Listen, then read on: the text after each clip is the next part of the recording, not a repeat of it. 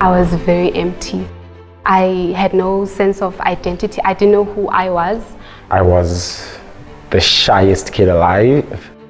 I had a low self-esteem, did not believe in myself. I was very unhappy. I didn't have a personality, honestly, and I didn't have an identity. I was caught up with too many personalities. I smoked, I drank, I had tongue piercing, and I was suicidal. I was very suicidal. I had a superiority complex, believing that social interaction was the waste of my time and that I did not need any friends or anyone.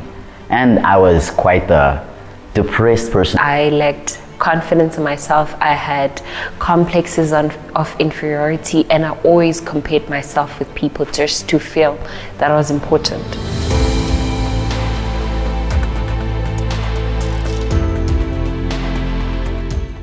The Holy Spirit is everything for me. He's my mother, he's my father, most of all, he is, sometimes we blame God because of problems that we face, but now, whenever I face a problem, I'm able to thank him because I know that he's definitely with me. The Holy Spirit to me, he's my guide, he's a friend, he's the one who tells me off when I mess up and always motivates me, always pushes me to keep going no matter what. The Holy Spirit to me is someone I can truly depend on. He is a friend, a family, and he is where I seek my joy and peace. For me, he's my best friend, honestly.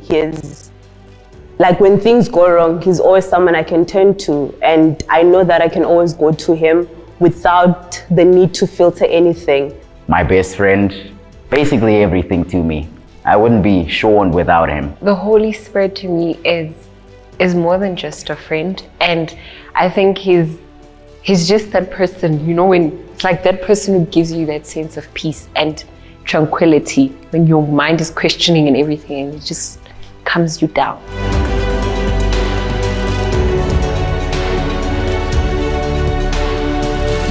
Now I don't need to seek validation from anyone. I am complete.